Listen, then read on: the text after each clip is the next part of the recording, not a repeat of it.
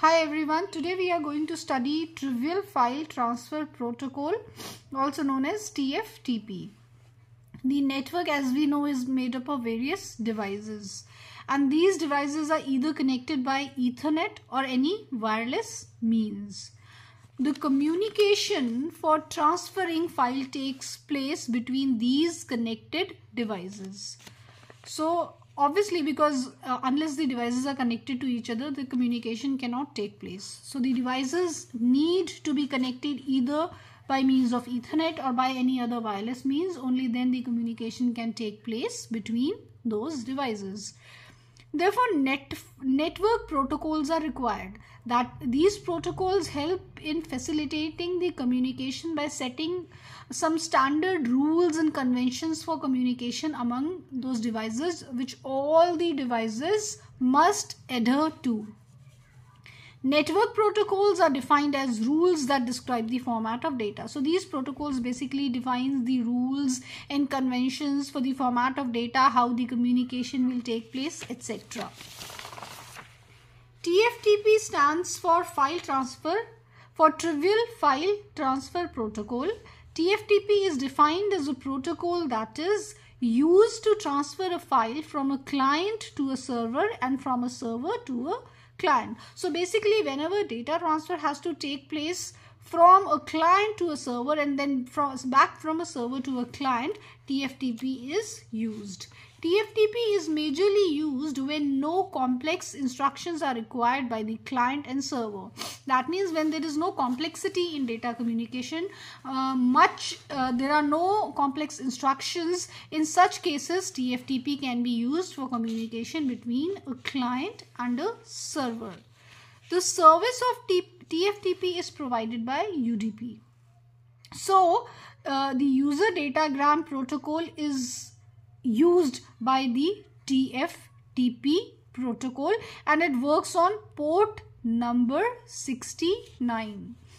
TFTP does not provide security feature. Now, as we already know, when we studied UDP, we studied that UDP is not a reliable protocol for data communication. So TFTP, since uses the services of UDP, so TFTP does not provide any security feature. Therefore, it is not used in communications that take place over the internet, because internet requires security from hackers, and since TFTP does not provide this security, so it is not used on the internet. So where it is used then? It is used only for the systems that are set up on the local internet. Local internets are the LANs which are usually used within a building or within a campus. So this is where TFTP is majorly used, that is on the local internet. TFTP requires less amount of memory. Now let's look at the TFTP message format. There are 4 types of TFTP message formats, and these are: the first one is your read request. Read request is also known as type 1, and a read request is used by the client to get a copy of file from the server. So whenever a client has to get a copy of file from the server, that means it wants to read a file. In that case, a read request is used by the client. Then the second format is your write request. Write request is also known as type 2. Now read request is known as type 1 and write request is known as type 2.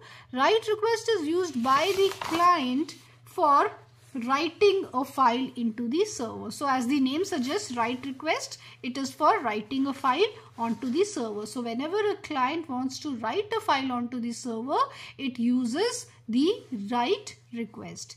Then the third format is data. Data is also known as type 3. So the type of data is type 3. And data consists of a block of file that is being copied. So what is data? Data is actually that actual message that has to be copied.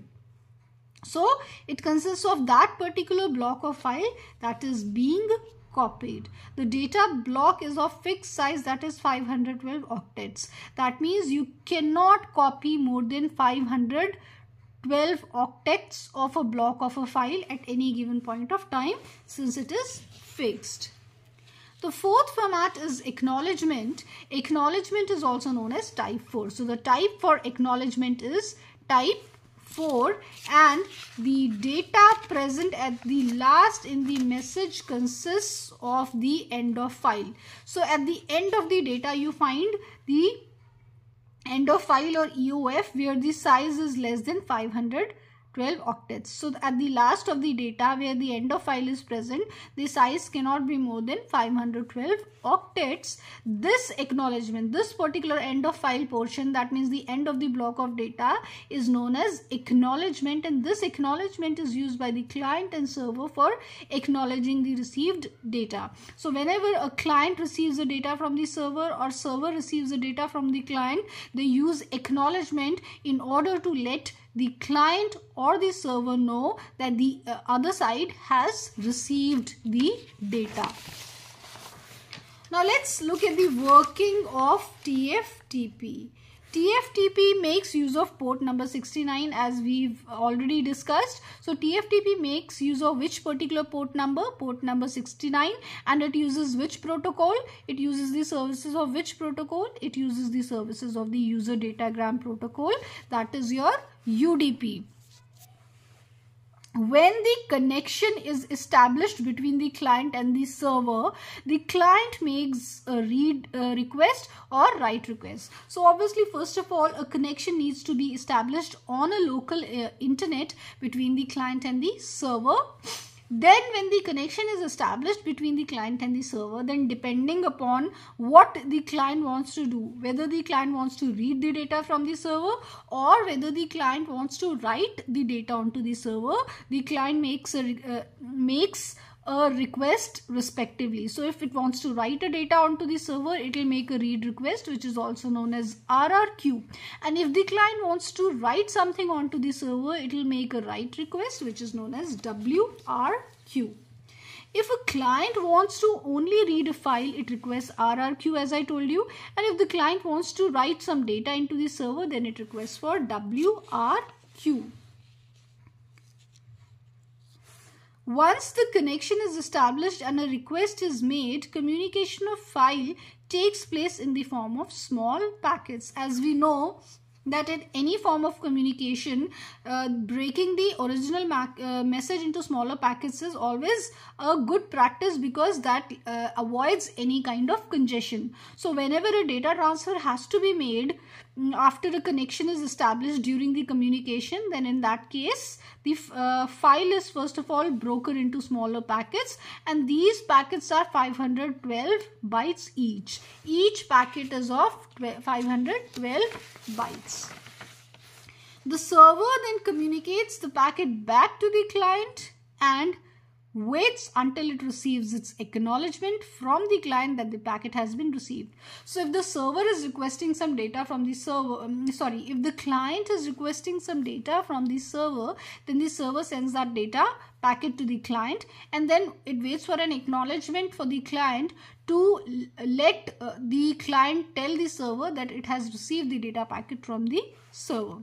When the acknowledgement is received from the client side, the server again sends the next packet, which is 512 bytes each. So when the acknowledgement for the first packet arrives at the server knows that this particular packet has been received. So then it again sends another data packet, which is of 512 bytes again, because as I told you, each packet is of 512 bytes each.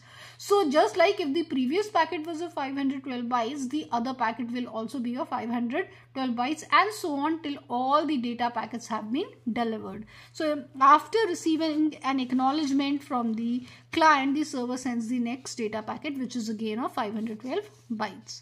So these same steps are, as mentioned above, are repeated or continued until the last packet of that particular file is sent by the server to the client. So this is how the TFTP works. Now let's look at the applications of TFTP. TFTP is used to transfer files within clients and servers connected in a local network. TFTP is used to transfer the configuration files within a network, that means within the same network. TFTP is used to update the firmware on the devices that are connected to the network, and TFTP is used in applications where no authentication is required because it is not a reliable protocol, as it uses the services provided by UDP, which itself does not provide reliable services.